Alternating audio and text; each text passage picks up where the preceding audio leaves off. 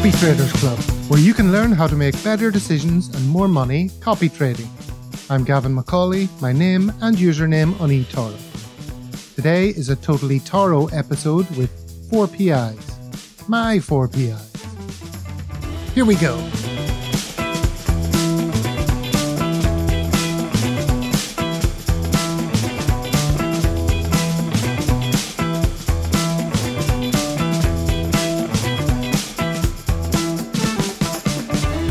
Season 2, Episode 8 of the Copytraders Club podcast, and as always, my aim as an eToro enthusiast and copy trader is to demystify this new and uncharted world of copy trading, understand what are the pitfalls and best practices, and how ultimately to succeed as a copy trader. This episode is a 5-person recording, and with so many participants, you multiply the chances of technical problems. And indeed poor audio due to participants' equipment and settings and so on. So apologies for the occasional funkiness in audio. That apology, of course, is strictly limited to listeners who support the show via Patreon. If more listeners, like you, did support the show, I could, of course, upgrade the software and so on to improve such matters. So I will leave that thought with you. Today, I enjoy what must be every copy trader's wet dream, getting all their PIs together in a room to give them some grief. So, am I mourning my copies are red, or am I on the cusp of glory? Let's see what our popular investors have to say as we welcome Karan Mohan, aka Samosaking. Hi Karan, how are you doing? Hey Gavin, thanks for having me on. Our first ever guest on Copy Traders Club, a little over a year ago. And so welcome back for your second appearance, Karan. Thank you. Next up, we have Robert Reynolds, aka RobertMERC. How are you, Rob? Doing great, Gav. Doing great. Back for a record equaling third Copy Traders Club appearance. Yes, sir.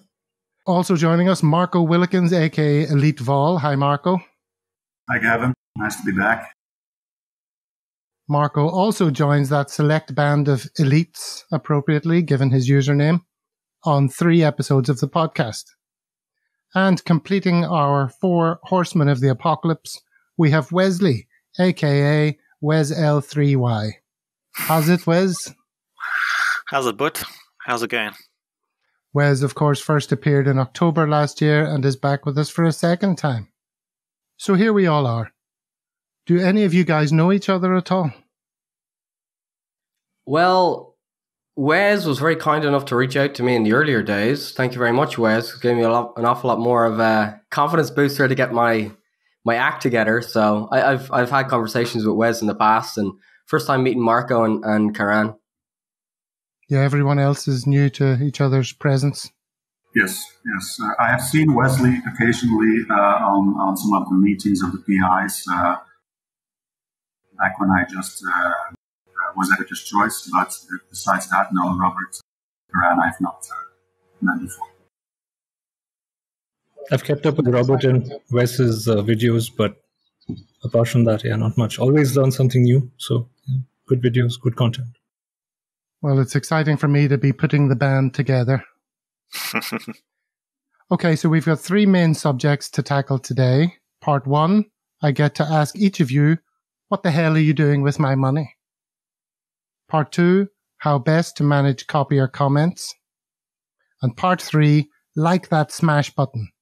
We consider YouTube as a PI tool and the state of financial YouTube generally. Okay, so Part 1, what the hell are you doing with my money? And I'd like to address each of you my biggest concern in copying you. So that should be fun. This is the reason you got us all together, isn't it? Like to bash on us. Well, it's certainly one of the chief reasons, yes. Okay, so Karan, for that interjection, you're up first. I asked for it, literally. So you're the guy who brought me to eToro. And I, of course, assumed that meant easy investing returns with none of the work. And it all started so well back in early 2021. But the fun and games stopped with GameStop. And now most of your hyper-concentrated portfolio is in pretty deep red. mostly the two biggest positions, which are due to China stocks being out of favor, Baba and Prosus. True. A proxy for Tencent. Two positions that I notice Wesl3y also has in smaller amounts. So, Karan, give me some reasons for hope. Some reasons for hope. I mean, again, I think like before the call, Wes was mentioning that he's reading Peter Lynch, and in investing, it's the stomach that's the most important organ, right? If you can stomach the volatility, it doesn't matter how lumpy the returns are. Eventually, the goal, at least for most people, especially with concentrated portfolios, is to get a good risk-adjusted return. And risk might not be how it's measured on the platform itself. Risk might mean different things to each of us as investors. But I think that my portfolio offers a satisfactory risk-adjusted return, and that's why I continue to invest the way that I do. So investing is a very personal thing, and with each PI, not only do you get their portfolio, but you also get the personality of the person. So it's worked out for me in the past, the way I've invested, and that's largely how I allocate my money. Like if I had no copiers, if I wasn't managing money for anyone else, this is pretty much exactly how I'd be managing money. And concentration, I feel like, is the way to go when managing a portfolio. So you do get larger ups and downs with that, but I feel like if you can stomach the volatility, it's well worth the result because you get the best risk reward in that scenario. Well, everyone who knows me knows I have a considerable stomach, so I'll stick with that. Did you think of adding any money at all to buy more of these high conviction plays at lower prices? No, so since the beginning, like whatever amount I have in there, that's pretty much the amount I'm going to stick to.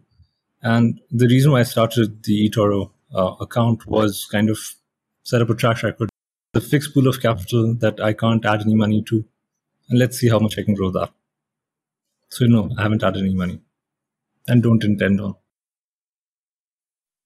Robert, wearer of the captain's armband, the Roy Keane of my PI team. You're holding up relatively well. Oh, I should point out that I made these notes a few days ago before there was a big jump in many things. So they might sound slightly more negative than the specific situation we're in today. But with the way the market's going, who knows, we could be back there in a couple of days. The last month or two, I see you freed up some cash, closing the likes of Royal Mail, Vale, and Lockheed Martin. Thank goodness. One of the only blots on your copybook, in my opinion. You've been nibbling away at some positions to bring your average cost basis down. Overstock, Zillow, Nokia, Corsair, Palantir, and adding some new positions, Digital Turbine, Facebook, Crocs, and PayPal. And your message, which I know because of your frequent YouTube videos, is, yes, it's a turbulent time, but you believe you've made some really good acquisitions recently. Generally, the portfolio is in good shape, and you expect it to re-emerge from the red swamp as the market realizes that we're not in a recession and there are some bullish months ahead. Yes, sir. Where would you like me to start?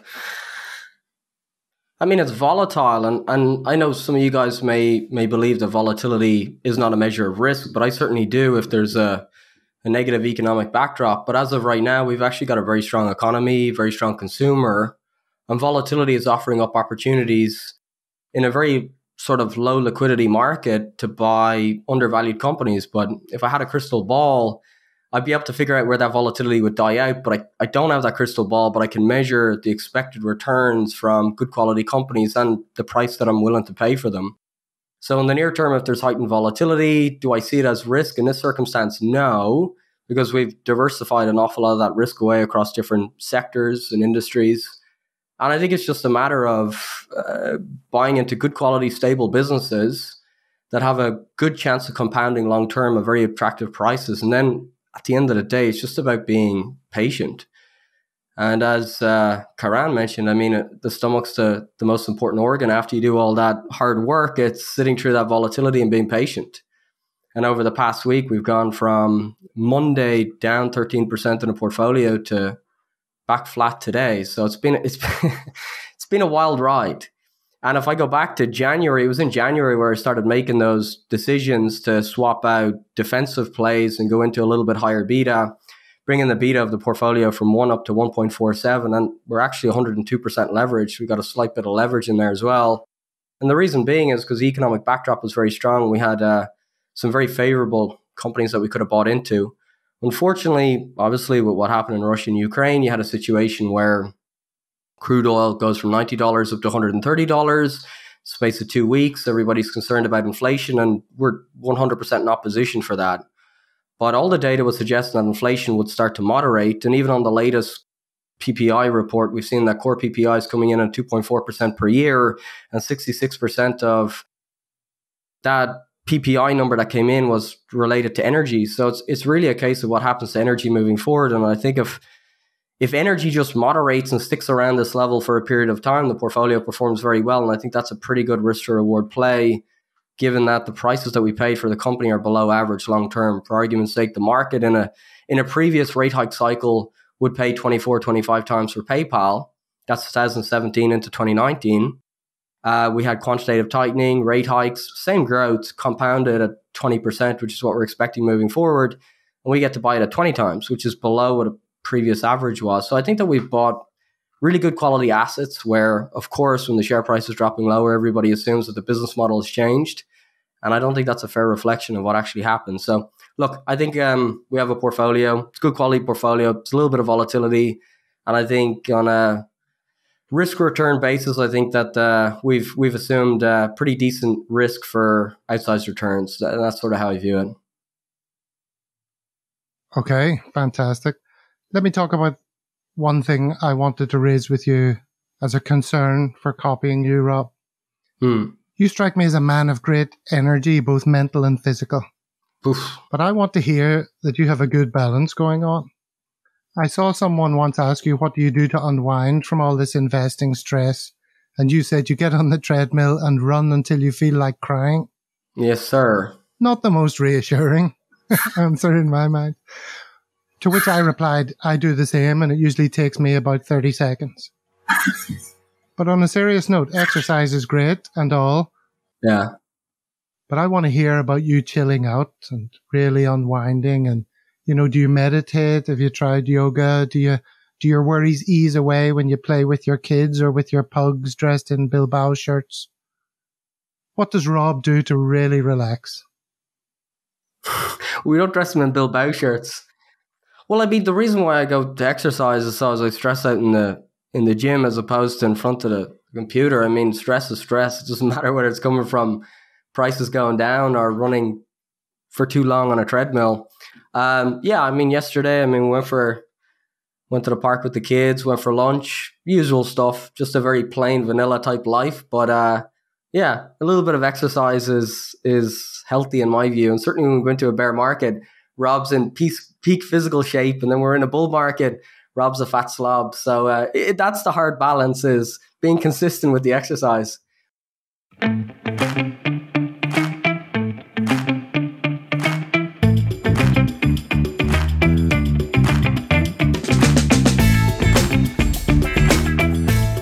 Let's move on to Marco, my volatility guy. The ballast in my ship to help steady things when other copies are rolling this way and that in choppy seas. The guy who will make money when markets move up or down, right? Not exactly. Things have not really been going according to plan. And recently, due to your realization that the vehicle VXX is not what it used to be, you've been forced to reevaluate your approach. Now, I've read your posts on VXX, but I have to say it's pretty difficult stuff to grasp. So in words of one syllable, that even the listener, and indeed the host, can understand, why is VXX an unreliable asset to trade nowadays? Well, VXX has been changing for a while now, and that's also the reason why I had to change my approach towards it. Volatility as a whole has been very abnormal, pretty much post the COVID crash of 2020. In a normal market setup, what you get is you get volatility spikes. And after a spike has happened, either you get a bigger spike if something else bigger happens, or you get a slow grind downwards in volatility. That hasn't really happened this time. So throughout, let's say 2022 to right now, we have been in a constant period of high volatility. Not as high as it was during the height of the crash, but still higher than usual. And the way that these products work is that they buy, without going into too much detail, they buy futures contracts. And you kind of play on the exposure that you get in the futures contracts. You don't get the same risk reward anymore right now that you got before the crash. So that doesn't necessarily mean that the products themselves have changed. It just means that people are positioning themselves in a different way. Right now, what you're seeing is that people are hedging themselves in a very big way. And that means that these products, especially through volatility, and that means that these products are constantly, as you may say, overvalued. It's not the correct word because you cannot really say volatility is overvalued, but reflective of the history of these products, yes, they are way more expensive than they used to be. So if you buy volatility products here, you're not going to really benefit that much from another increase in volatility. And that's because the futures contracts are already very high. So you get risk on the downside, but you don't get that much profit potential on the upside. So normally these situations will correct themselves. They will only last for a couple of weeks or maybe a couple of months. But right now we've been going for 2+ years of this situation. So in the beginning of the year, I made the decision, okay, it may be that we are really in a new era where people are hedging themselves much more than they used to. And that means that you need to search for alternatives in order to make profits in these markets. Now, on top of that, VXX actually last week, the issuing bank, Barclays, they halted the share creations of VXX, which now makes it actually a completely untradeable product. It is now actually going up and down based not just on volatility expectations anymore, but just buyer and seller demand. So right now it's even worse than it was before. So this is why I had to use different products, and I rewrote my strategy in order to make sure that I was able to cope with these new changes. Now, of course, the beginning of the year, just like the majority of traders, hasn't been the best. I mean, we haven't really gone through a deep drawdown under the strategy, but yeah, it has been a little bit choppy. So, has your reimagined approach very much settled down now? What do you mean settled down? It struck me that you were sort of wrestling with this transition into investing in a different style. Is it a settled process that you're in now? It is definitely a settled process, and I'm even happy to say I'm still tracking my old strategy on paper to see how it would have performed, and I can tell you that the new strategy is outperforming the old strategy.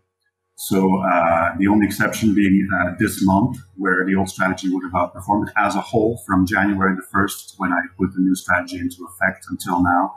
The new approach has outperformed the old strategy. Now, I know what you're going to say. You're going to say, can it still be considered a hedging strategy because you're going down when the markets are going down? But what most people tend to forget is that a hedging strategy is not necessarily something that works for every down day.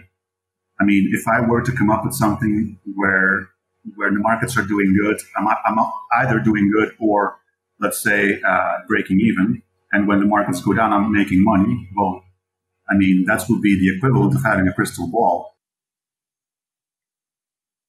A hedging strategy hedges against big market drops. And I'm very sorry to say, but we haven't seen that yet. Sure, the markets are down globally, in some parts of the world more than in other parts. But what most investors tend to forget is that we see drawdowns in equity markets between 15 and 20% once every 2 years on average. The last time this happened was exactly 2 years ago. So it's not like this is something that is coming out of the blue. My strategy is still a hedging strategy, which you can rest assured, and it will give you proper protection when markets really drop. I don't consider a market drop between right now more or less 15% a significant market drop. That's just part of the markets. That is part of how markets work and how fluctuations happen. Okay, see, I understood more from that little interchange than I did, I think, from your posts. Not that there's anything wrong with the way you wrote your posts, but as we discussed on your previous appearance, one's able to communicate sometimes in the video context much more than in the written post. So any more plans for your proposed YouTube channel that you mentioned in your first Copytraders Club appearance? Yeah. So I actually did make a video at some point last year, and I was having literally my finger on the button to publish it, and I eventually decided not to because I showed it to some people, and they were like, yeah, I have no idea what you're talking about. This is way too technical. This is way too far out there. And the problem is that I love talking about volatility and about the technicals and about all that stuff, but I have to also realize that most people don't really care about all the technicals. They want to know the bigger picture. And sadly for me, that's where my interest lies. I occasionally post, I understand, way too technical things, and it may be easier to grasp if I post a video about it. But on the other hand, it may also not be, because it's basically the same, just repackaged in a different format. So I don't know if it really will be very helpful to people. Well, I would repeat my encouragement to you to get on with the EliteVol YouTube videos, if only just a monthly update for copiers. That's, of course, a different thing. Like a monthly update, that is something that I could definitely do. But that's all I mean, really. Okay, so you would mean like no technicals whatsoever, keep that for your posts, and just give you an update on the status, yeah. Mm-hmm. But we'll check back in a year's time and see how that project has moved on. As for this conversation, we will now move on to Wes.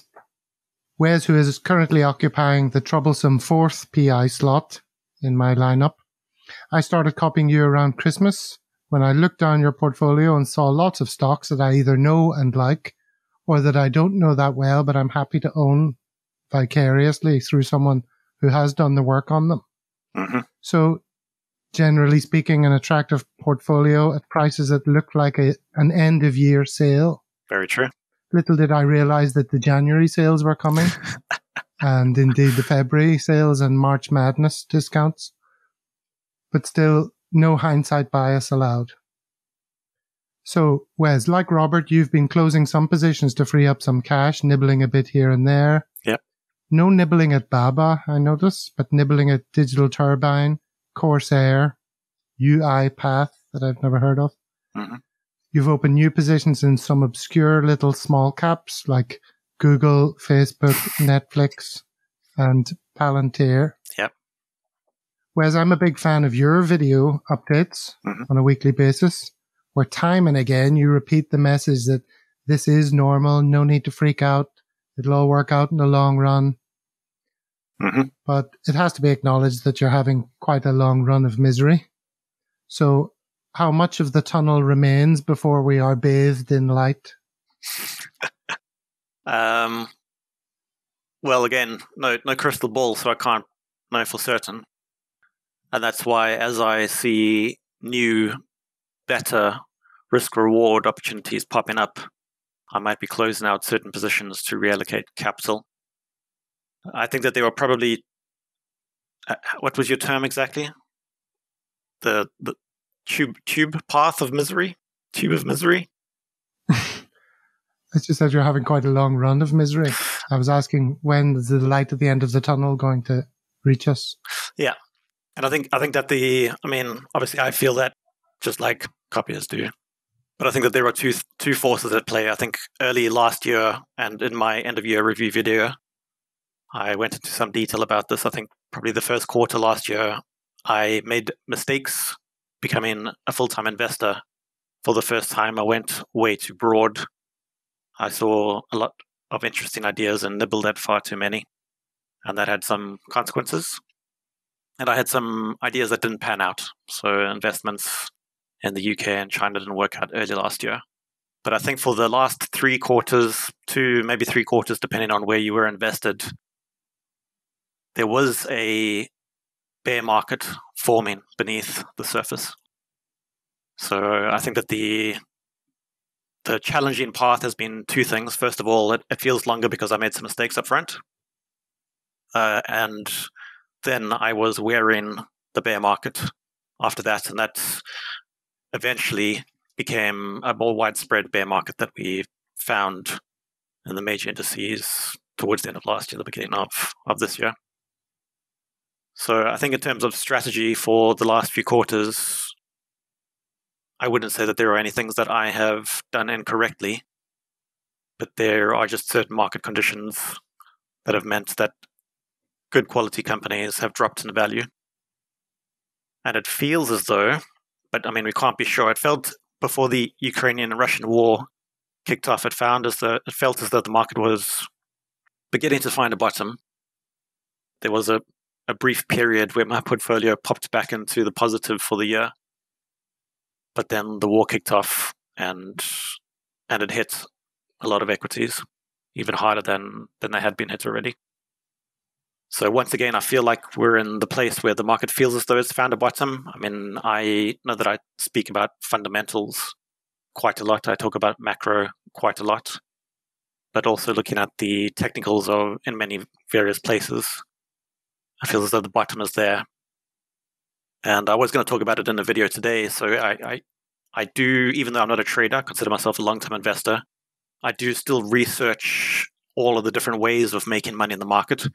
And quite an interesting perspective is one that traders use, which is the life cycle of the market. I don't know if you've heard about the 4-stage model with any market, which is there's the consolidation phase, the accumulation phase, the market rises, it then tops out, it drops off into what's called a stage 4 decline before rebuilding bases. And I think we're seeing a lot of bases being rebuilt and indices, but also stock prices.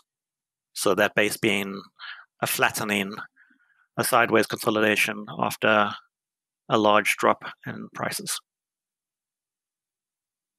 Okay, and also I note your impressive hold on a steady number of copiers has recently loosened, and quite a few have headed for the exit. And something I wanted to mention is that both you and Robert are teetering on the edge of risk score 7. You both tipped 7 recently. I'm 7. A listener called John Salmon asked me in the YouTube comment section of the most recent episode whether this is a concern for me, on the basis that as PIs, you guys are incentivized not to be copy blocked, or if you are, you want it lifted ASAP. Nah. Might that lead to you guys making moves in the portfolio which benefit you, but not me? Can I answer that first? Go ahead. Let me ask you a question. In 3 years' time, when we look back on this period, am I incentivized to bring my risk score down now and hamper my results, or have a better, more attractive track record long term? Doesn't make any sense. It's so short-term focused to try and fix your risk score. I posted a video about the risk score earlier, like hitting 7. I have no incentive to bring my risk score down right now. There's 6 companies that account for 50% of my risk score. Overstock, Crocs, Facebook. They're all companies. One of the lowest risks in my portfolio is Bitcoin. It's one of the biggest positions in my portfolio. And the reason why Bitcoin is one of the lowest risks today is because the volatility, the average true range of the asset as it consolidated sideways came way down. The reason why Crocs, a company that's dirt cheap, producing fantastic cash flow and growing like wildfire, is one of the highest is because over the past 6 months has had heightened volatility. But on the upside, on the downside, I bought it after a 38% drop this year. I bought Facebook after a 20% drop. So disproportionately, the risk in terms of volatility of that asset increases. But relative to what I bought, I think it's very low risk. So today, my risk score looks very high, but my portfolio is lower risk today versus what it was 6 months ago. In fact, if you look at my risk score, it was 4 back in August. And I think you guys would agree that since August, I had 4 months of a risk score of 4, and it didn't positively impact my results whatsoever. The risk score is a measure of volatility, and it's trailing. It's lagging in nature. So, I mean, I see this volatility as opportunity, and I'm quite happy to have be copy blocked, have a high risk score now, because in the future, it's really about generating outsized returns where it makes sense. And so to me, if I'm copy blocked, I'm copy blocked, but I'm more a slave to the performance. Would you go along with that, Wes? So I agree that performance is one of the most important factors in having a business on eToro. So I would say yes, having an excellent return is the primary thing that I would want to achieve, even if it meant that I was copy blocked for a certain amount of time. However, I think in the current market conditions, I might be able to reduce my exposure to a certain asset that is contributing a very large amount of risk to my portfolio because there are just so many opportunities around. But I don't think I would drop anything. I wouldn't make huge scale changes to my portfolio. I might tweak a little bit here and there. In fact, there might be some coming today. Mercado Libre jumped 32% over the past 7 days, somewhere around there. And I think it's still got a lot to go. But if I'm going to shave 0.5% off of that position and put it somewhere else, that's going to give me a decent return, and that's going to bring down my risk score and keep it below the threshold, then I'm okay with that.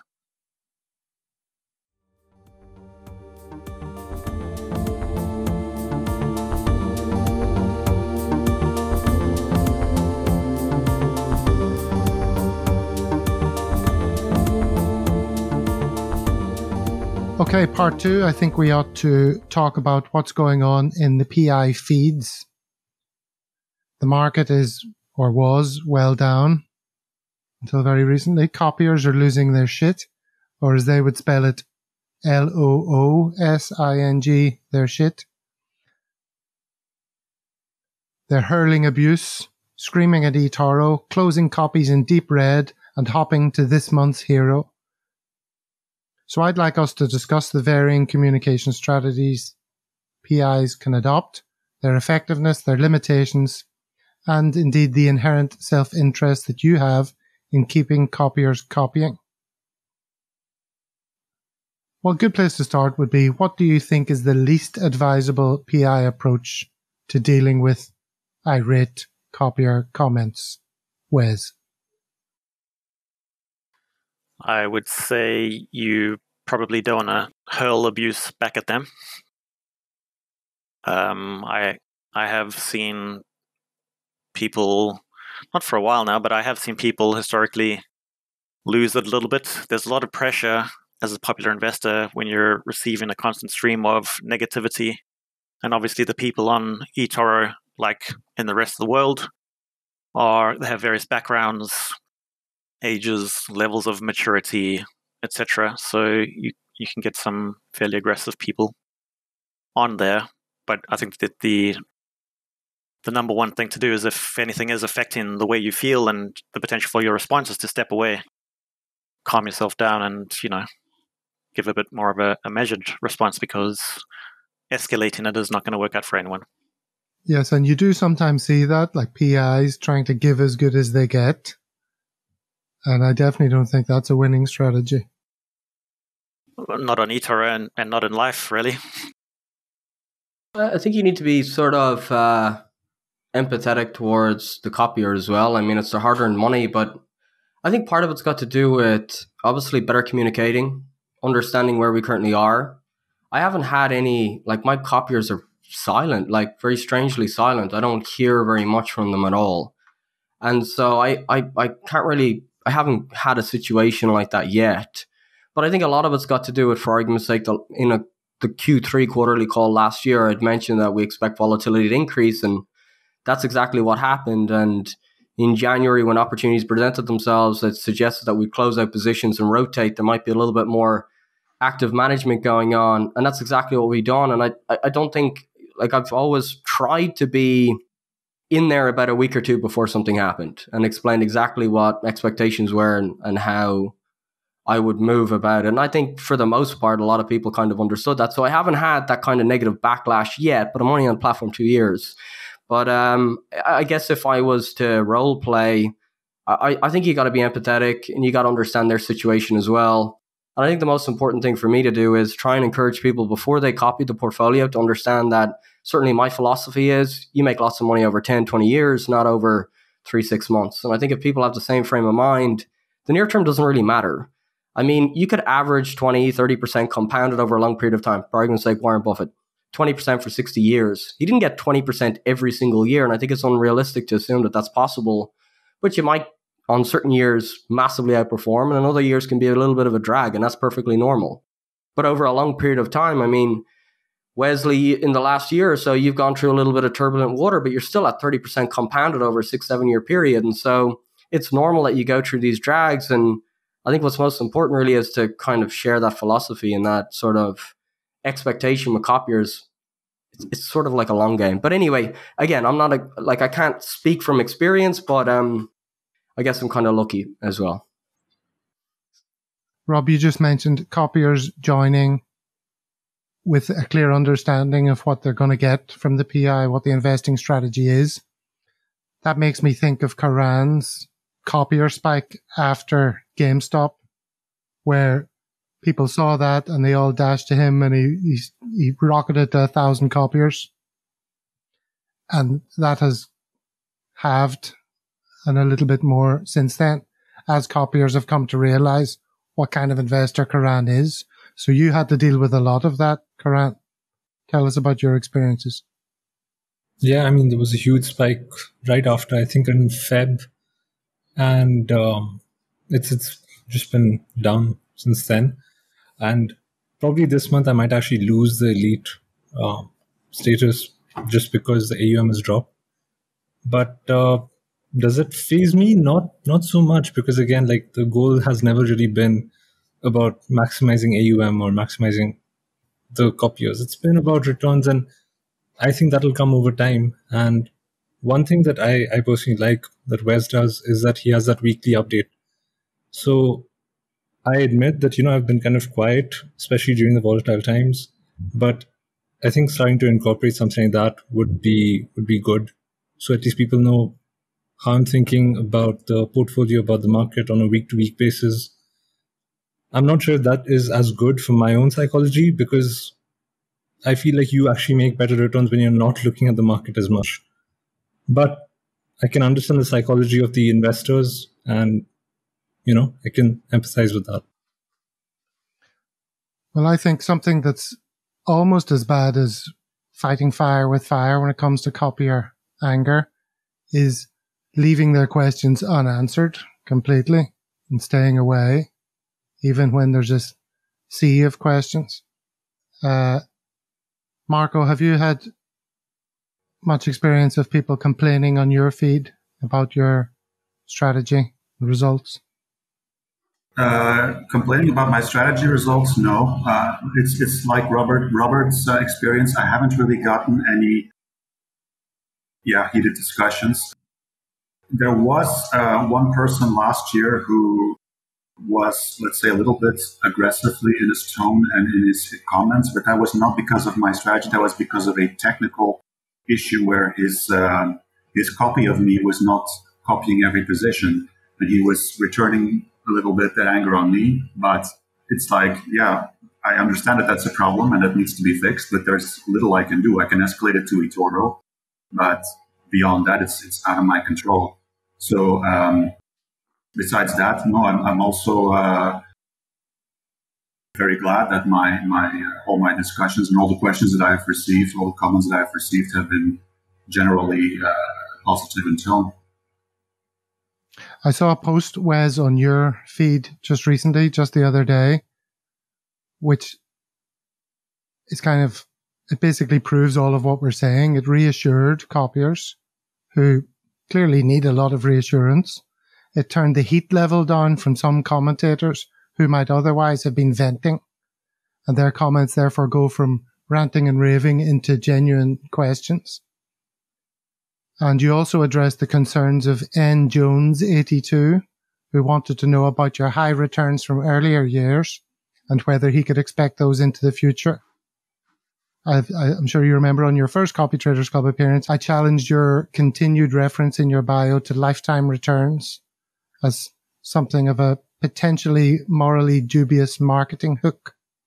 But I see that you have changed your bio a little bit, and you're now expressing it as total and annualized returns over the past 5 years, which excludes the leverage and crypto days of yore. So that too is pleasing. Yeah. It's nice to make a difference. So top marks to Wesley for that. So the counter argument I would have there is that strategy earned some good results, but it also earned some pretty negative results. So I'm still not sure where I stand in completely cutting out historical returns. But yeah, so I would say that my approach for many years now has been the same without leverage. But yeah, so I don't think I try to hide. I have a lot of people asking me a lot of questions every day, and if I try to answer them, all of them, to the level of quality that everyone would want, I would spend a lot of time just doing that. Sure.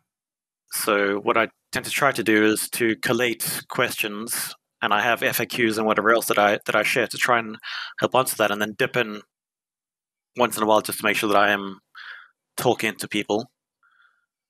And I think the post that I put out was a result of, I had thought that my weekly videos were giving people a pretty good view of my thoughts on the state of the market.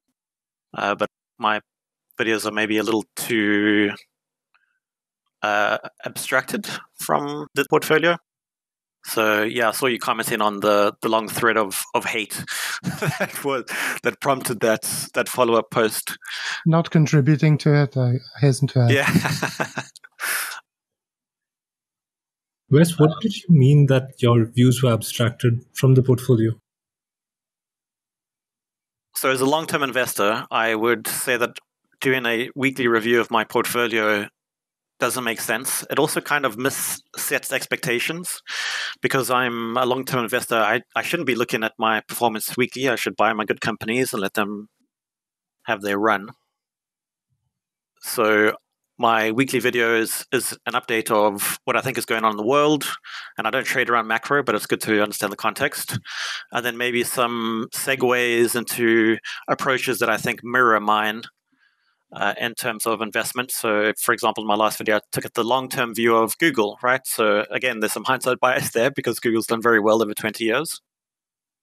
But that's the kind of asset that I'm looking for. I'm looking for assets that have a good performance over 2 decades, and I was using that as an example of there might be drawdowns along the way, and some of those and sideways consolidations that last for a year or longer.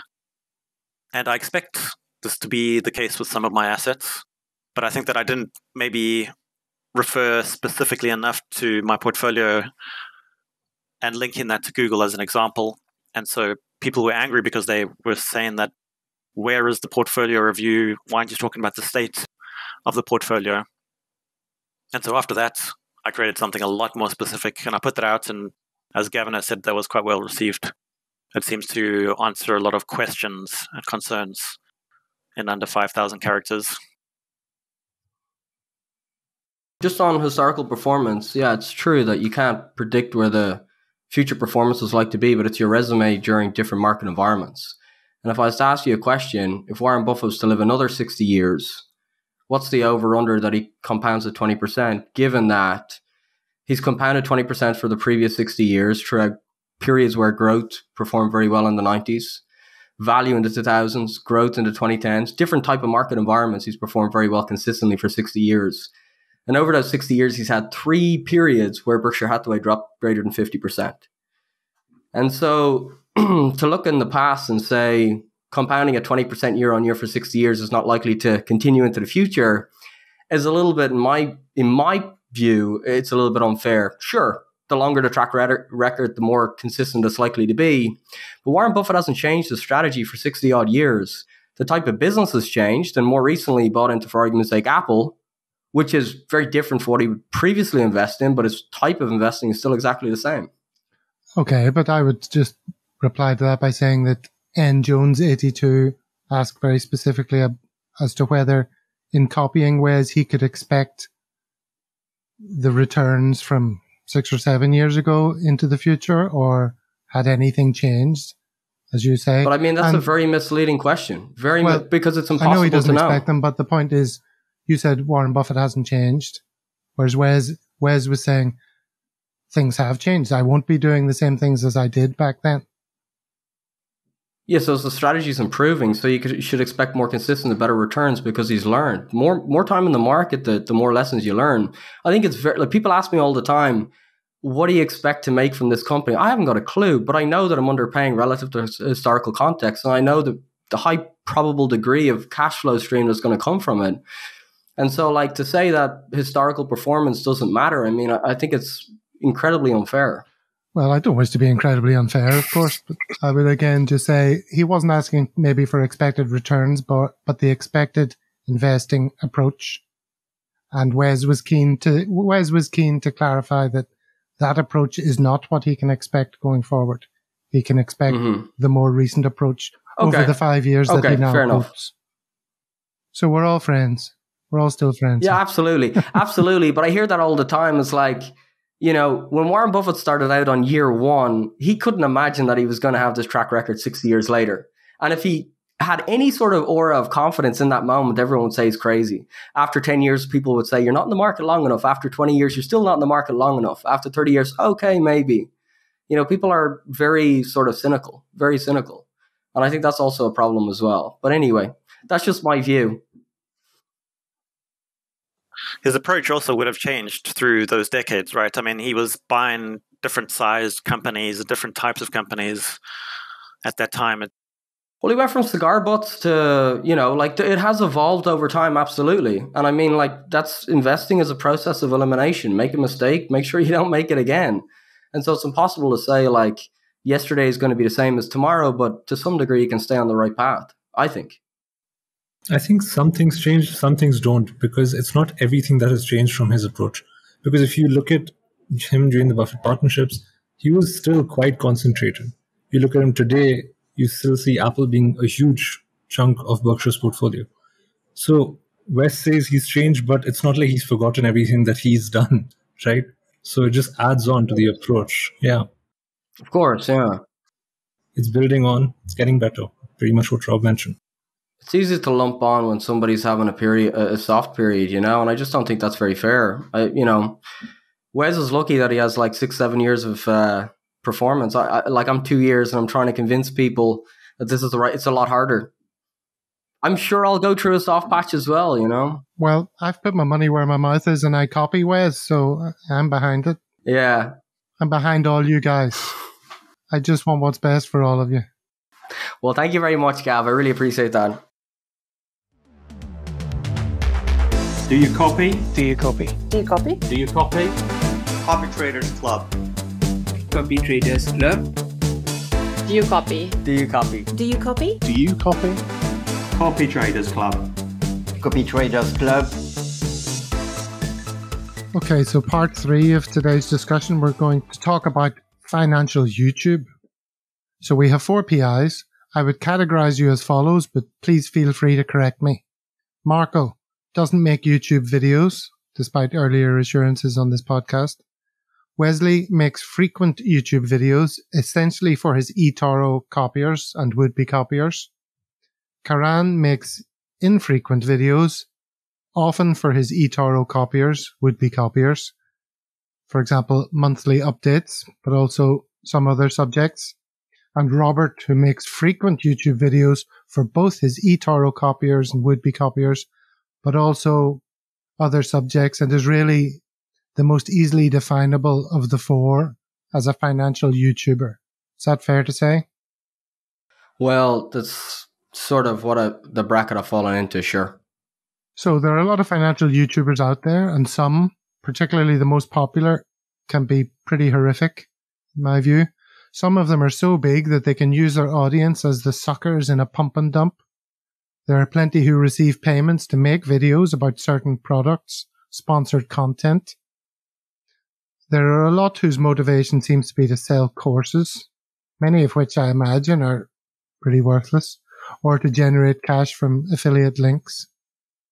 These are less egregious practices, I suppose, but I still doubt their motivation for creating the content, and sometimes, therefore, the content itself. Others, on the other hand, are an amazing source of insight, particularly into specific stocks, personal finance, the psychology of investing, and so on. So it can be an incredible resource for gathering information. So I suppose the first issue is quality control. How do we start with that topic? Quality control. Well, I just want to go over like me as a financial YouTuber. I mean, I'm in the process of kind of unwinding that sort of process and getting away from YouTube. What I've realized over the past 6 months is that, you know, you listen to Munger and Buffett all the time saying that the market is used as a sort of mechanism for gambling. And I used to think that was tongue in cheek. Like sometimes they say stuff that's just to get a little bit of attention. But I'm almost convinced 95% at least are just gambling in the market. And more recently, I took a break for the past month for posting videos. I do everything sort of unlisted, and I only post it to eToro now, to be more specific. But more recently, for argument's sake, I had a copier that copied my portfolio. eToro encourages us to write a post about specific companies, why we own it. And so I done a post about Foot Locker. And I invested in Foot Locker and explained why I was invested in Foot Locker. And I decided that after a 38% drop, this is just a quick example, Crocs was a better opportunity. So rather than hold through the earnings, which is a binary outcome, I decided to close the day before earnings for Foot Locker. And I invested the money in Crocs, thought that the valuation, the opportunity was better. Foot Locker's earnings came out, and obviously I didn't anticipate a 20, 30% drop, and that's what happened.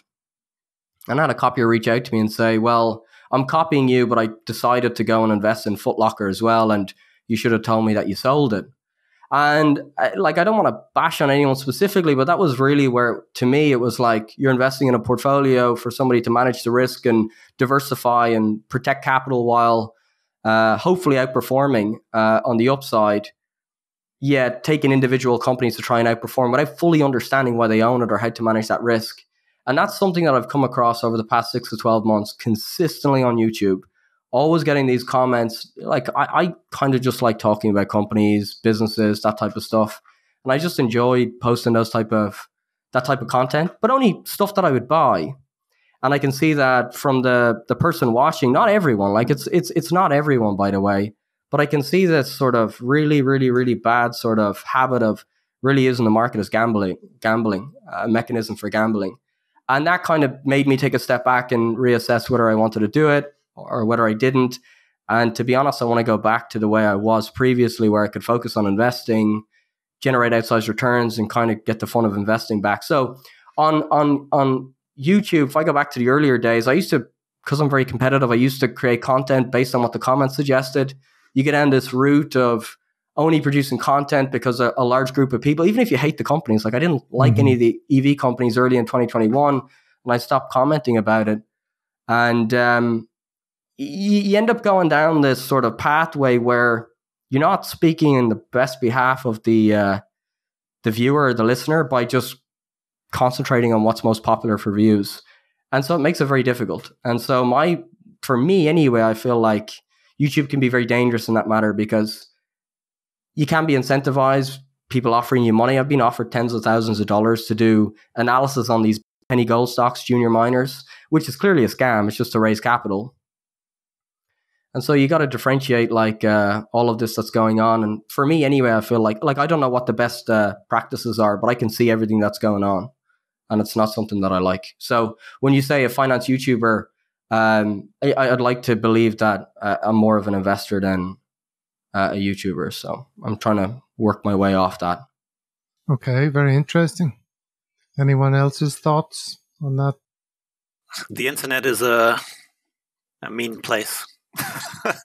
So there's a lot of negativity in it. And I think that you see a lot of positive people posting now and again and encouraging things, but for some reason the squeakiest wheels tend to also be the meanest.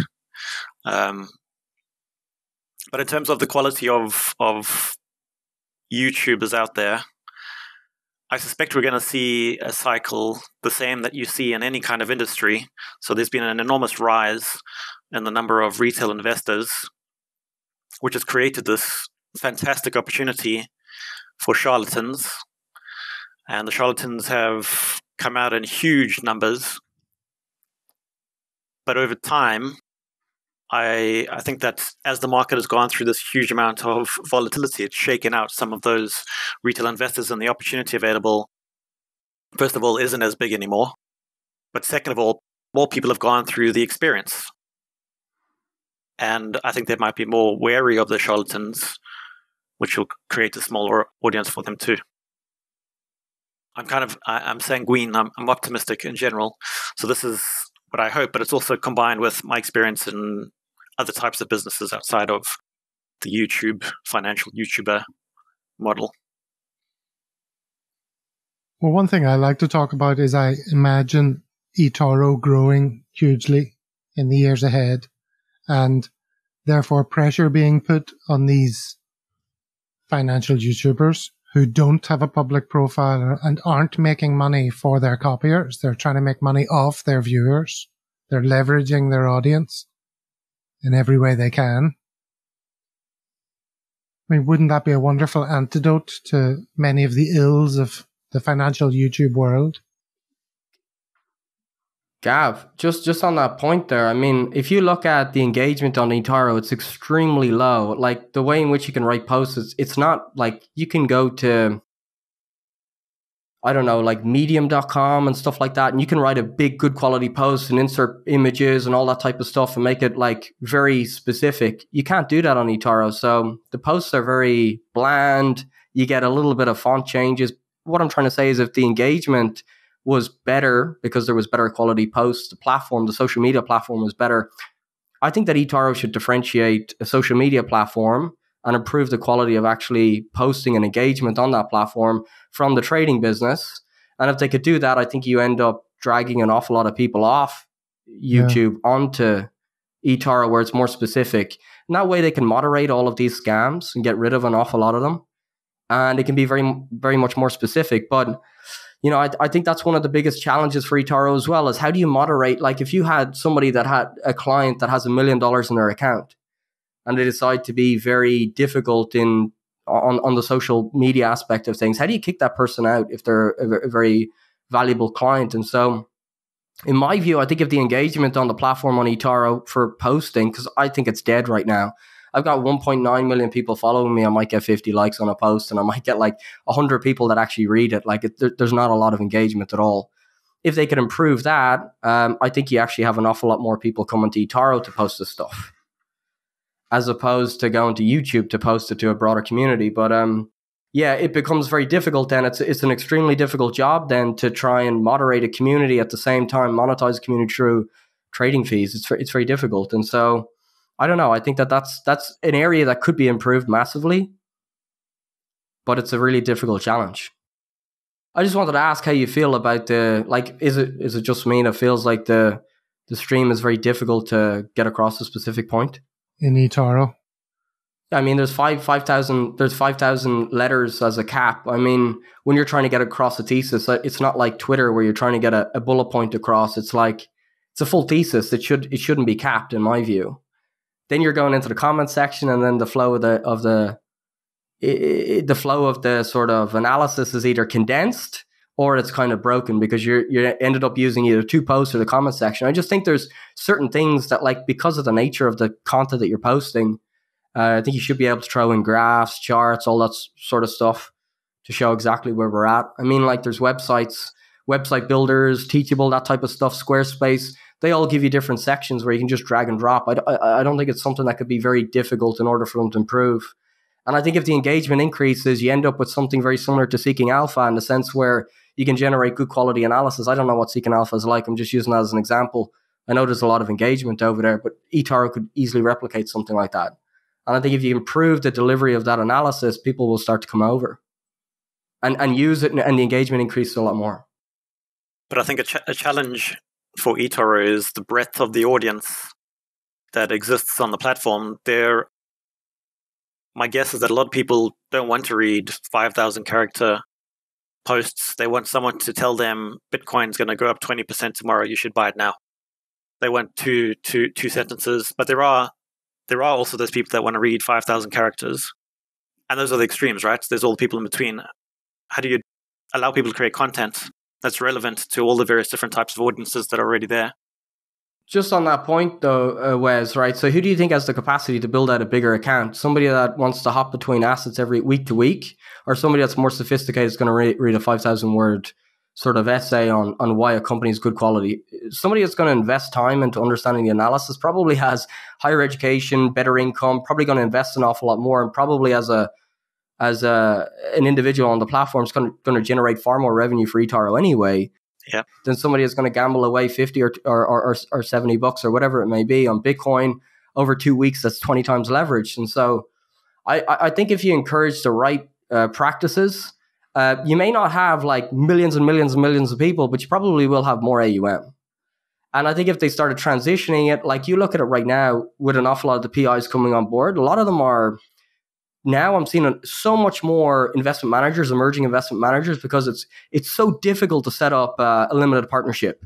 Yeah. If you're lucky enough to get $10 million in assets under management, you collect 1% fee, because that's the going rate, so $100,000 in revenue, and then you get a percentage of the gain on the upside, right? The $100,000, then you have to pay your legal costs, your accounting costs, and there's nothing left over. eToro will give you an awful lot better of a package if you can get to 10 million versus setting up your own limited partnership. And so I'm seeing an awful lot of people that were in limited partnerships that have transferred over to eToro. And if you transfer that sort of mentality from focusing on short-term gains, over trading, gambling essentially, to more sophisticated trading, more capital is going to follow with it. I'd prefer to have 100 copiers and grow wealth with them over the next 10, 20 years, rather than have 10,000 that are really on it, using it as an ATM machine over the next 3 months to try and make an extra 10%. I agree with you. And I mean, I think our approaches in that respect are similar. But the average amount invested on eToro, I think they published a paper before they were going to do the SPAC. And I think the average amount was about $900, $1,000. But I also know that there are people on the platform with millions of dollars. So I think that they make money in both buckets. I think that they want to attract the people that have lots of capital, but also they don't mind having 1 million people that have $500 in there.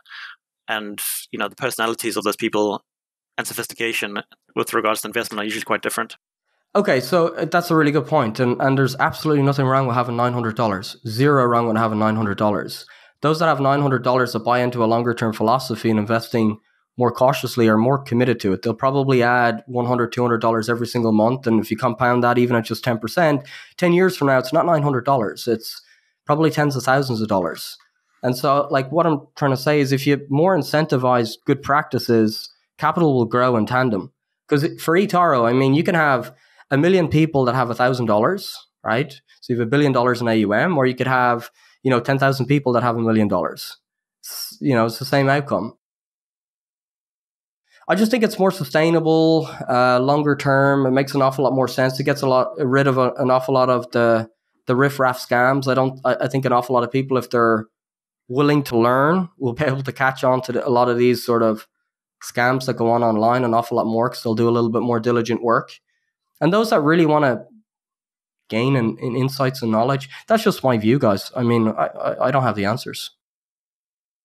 Okay, let's bring it back to YouTube a bit more if we can. We've strayed a little bit from the path. Have any of you looked into the legal aspect of your disclaimers where you say that this isn't financial advice? Has anyone actually consulted a lawyer on it or obtained specific advice for yourselves? Or are you simply regurgitating what you see elsewhere? Karan's friend has done a video recently now. One of your friends is a lawyer. I think I've seen it. Jack Duffley. Yeah, Jack did a video with the plain bagel. I forgot his name. Yeah, it's pretty much a gray area. There's a lot of loopholes, and it depends on the different asset classes that you're talking about.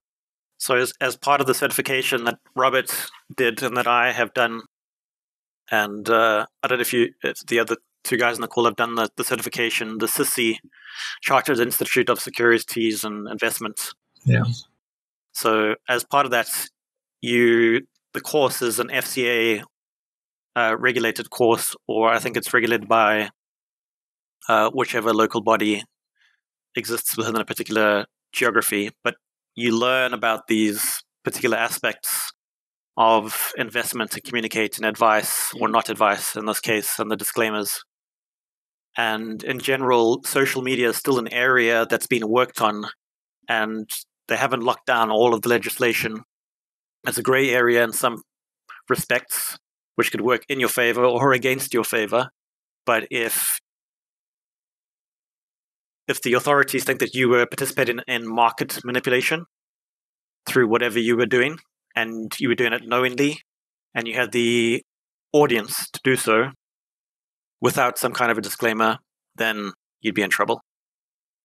And that's as much as I know on that specific part of the topic. On eToro, I had a lawyer who was a bit of a troll for a while on all of my posts saying, I'm going to take all of these as advice unless you put in a disclaimer.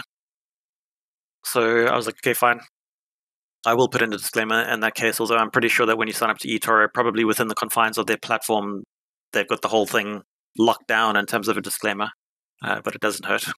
They do have it. And an awful lot of platforms have that when you sign up. It's in their terms and conditions. It's really difficult as well. Like, if I post a video and put it on the internet, I have no idea who's going to watch it first and foremost. So how can you constitute advice to somebody else if I said, hey, I'm going to go out and buy this company for X reason? I'm not saying that it's right or whether it's wrong. There's an awful lot of nefarious activity that goes on online. But I mean, what I'm trying to say is, like, it really is a gray area topic. And I'm not smart enough to know what the answers are. But how do you, like, if I was to say, yeah, I don't know. Like, I just like talking about specific companies that I invested in. Of course, I had the disclaimers and all that sort of stuff there because that's what everyone else has. I mean, I'm not a lawyer or anything like that, so I don't know. That's one thing I was thinking about. They talk about it often in the States as maybe that's one of the stumbling blocks for eToro and copy trading in the States, is that it will constitute financial advice. Well, my understanding of being a copy trader or be a PI in the US, you need your Series 65. Say again? You need the Series 65, which is their equivalent of a license that to give advice, essentially. You would need to do that. It's very similar to the CISI exam, except more akin to their local laws and whatnot. That was my understanding. I looked into it a bit. I have a lot of people that ask me from the United States when's to come to the US. I really don't know, so I looked into it. And for everyone that I spoke to, I do believe that it's going to be a slightly different experience, but you would likely need your Series 65, which is a regulated qualification, essentially. And will stocks be part of what can be copied? I don't know. And it's funny because a lot of crypto are not qualified as securities. Certain ones aren't. They're starting to change that, and they're starting to define what different assets are. So that's why I would imagine that cryptocurrencies are currently allowed in the United States. But I would imagine so. I mean, if I had a Series 65, I think I might need a Series 7 or something like that as well. There's a number of different licenses you'd need in the US. But if I had those, I could set up a limited partnership, and I could get limited partners to invest in my fund, essentially. So eToro is just pretty much taking on the back end, the execution and the compliance and all that sort of stuff. So I can't imagine why. Like, I don't want to speak on behalf of eToro either, but it makes sense to me. One thing I was thinking was if ever I was a PI and I had a YouTube channel, is a sensible way of approaching it not to only make videos after the event, after you've invested, and then you're making the video to explain to your copiers why you have done what you have done. Then the argument can't be made that you are inducing people to take actions themselves. Gav, every video I've done on a company has gone down 20% after the video, so I think it's probably better that I'm delayed anyway. It's hard to know when a bottom or a top is. Well, sometimes I used to record videos and I would leave them sit for like 2-3 days before I got around to editing it. So sometimes it's just like time constraint. But from a legal point of view, saying this video is for my copiers and I'm just explaining to you what I have done in the past to you, because you deserve to know that. Yeah, I think because it's a public portfolio, like people are interested, if you buy into a position, what's your rationale? Copiers, I guess, want to find out what are you thinking when buying into that position. So I think doing it after the fact kind of might not resonate with copiers as much. It goes back to the challenge as well, Gav. If, like, I posted before I invested in Foot Locker, and then I decided to take that position. Like, when I was faced with the opportunity between Foot Locker and Crocs, I felt like, why would I keep Foot Locker when Crocs is now at a much more attractive valuation? I swapped it over. I don't know who's going to copy me into that anyway, even if I said, hey, listen, this is for the benefit or whatever. I don't know. Like, I still think there's going to be irrational behavior no matter what you say. I mean, people's behavior is not going to change based on what we say. That's the challenge that I see. People want someone to make some of these decisions for them. They want to take someone else to take the perceived hard work off the table and just present them with the result. So I think that is a good idea, Gav. And also one of the least gray areas that I know about in terms of social media and expressing what could be considered advice is that you need to disclose what you own. So that's one of the firmer points which I take care to mention just about anywhere.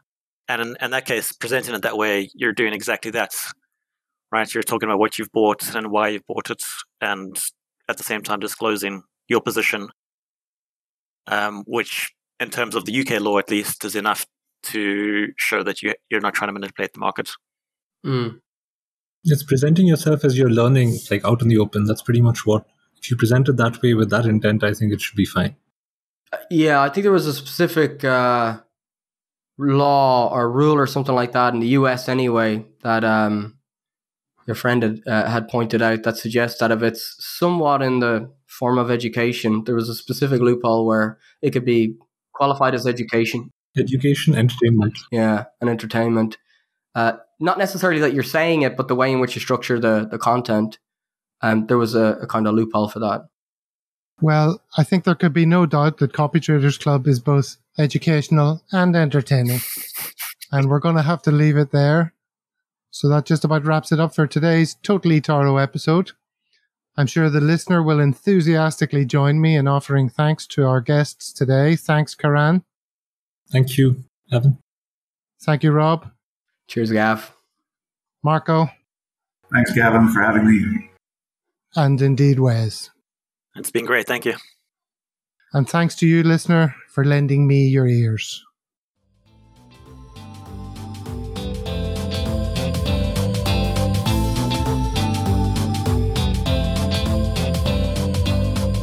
Some very interesting topics covered there, I hope you agree, and great to touch base with those 4 popular investors.